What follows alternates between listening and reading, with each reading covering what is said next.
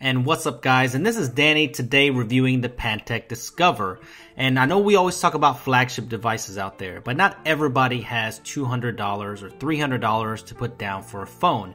And I think Pantech knew that there is an emerging market for this, and they wanted to give people the experience of a flagship phone with the budget price.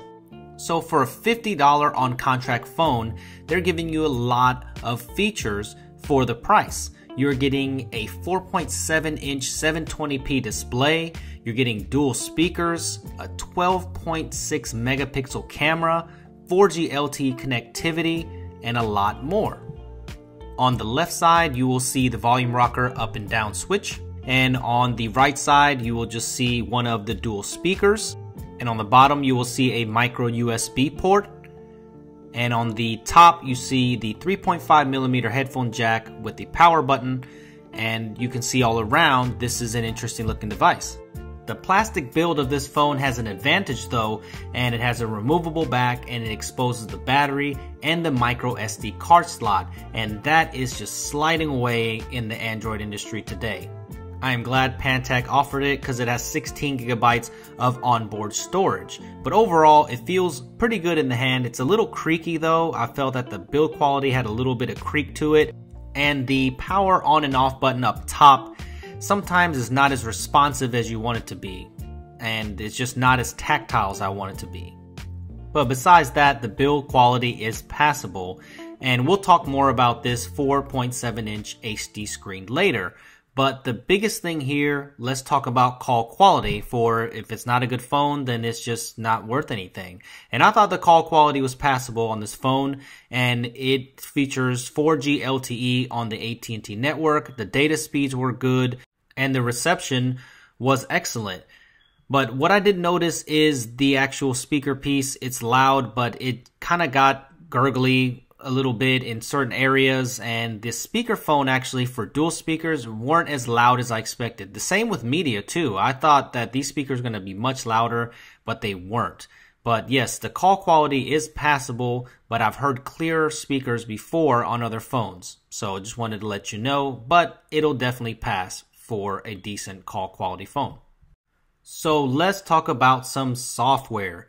And it is running Android 4.0 Ice Cream Sandwich, and that is an old build of Android, 2 builds back actually, as of the making of this video. And that's the only thing that's disappointing, because actually it runs pretty snappy. It features a 1.5 gigahertz dual-core Snapdragon Plus processor with 1 gigabyte of RAM. This thing has the same internals as a Samsung Galaxy S3, but with less RAM, and the same internals as an Atrix HD. So it does perform pretty quick here. You can see it doesn't have any problems keeping up at all, even with the heavy customization.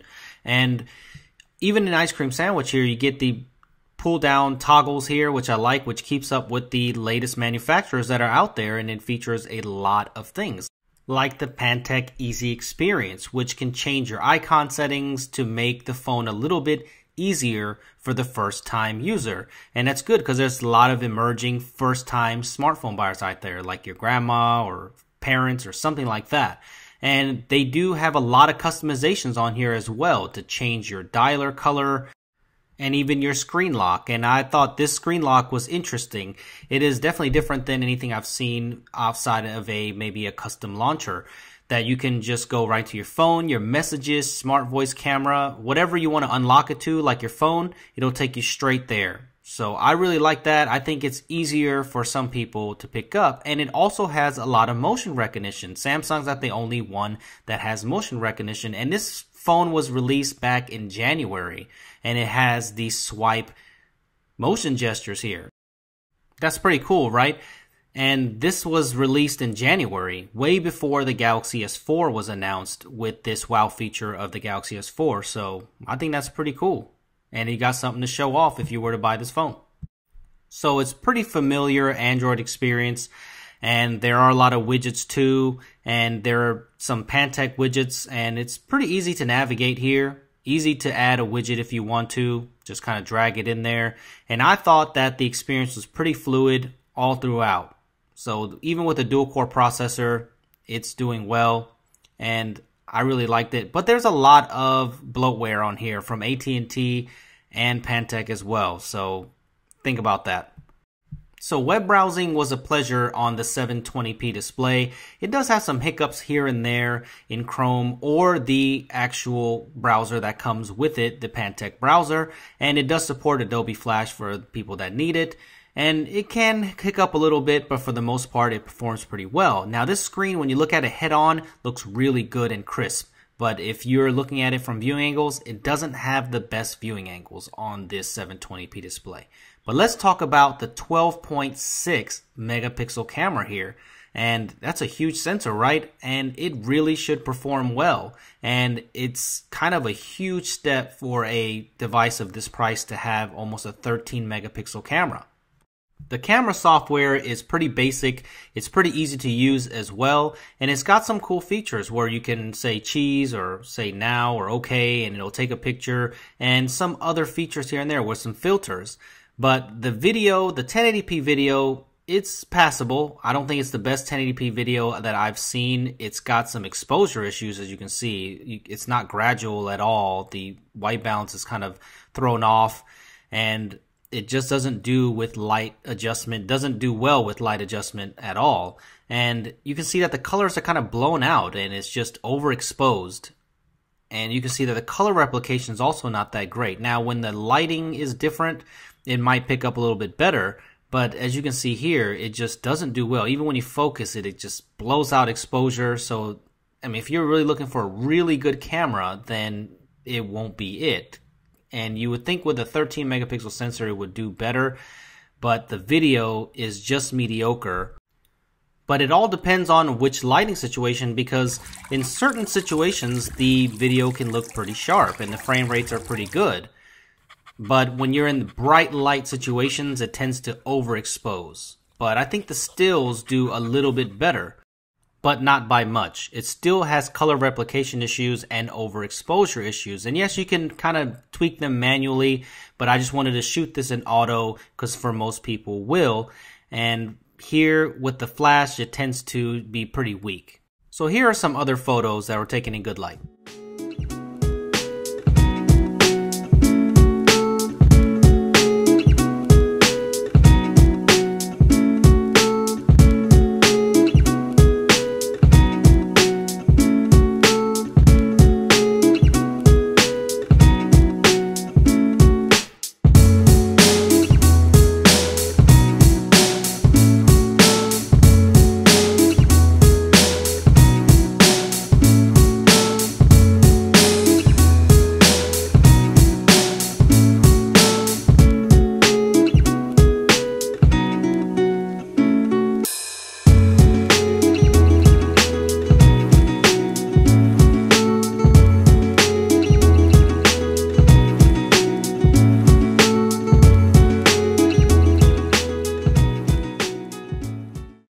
So what about gaming for people that want to game on this phone? And it does have the older Adreno 225 graphics in here, but it does perform pretty well. From what I've seen, there are some games that might bog it down a little bit because some of these newer games just really need the processing power of these new chips out there. But for the most part, I've found that gaming is pretty good on here with smooth frame rates, and the speakers perform decently. I wish it was a little bit louder, but with the screen being nice, it is a pretty good gaming experience. So let's look at a more graphically intensive game like Nova 3, and I'm just going to let this play so you can see what the gameplay is like. You can see that the frame rates aren't the smoothest compared to the flagship devices out there, but it's definitely playable. So I'm just going to let this play and you can look at the gameplay footage.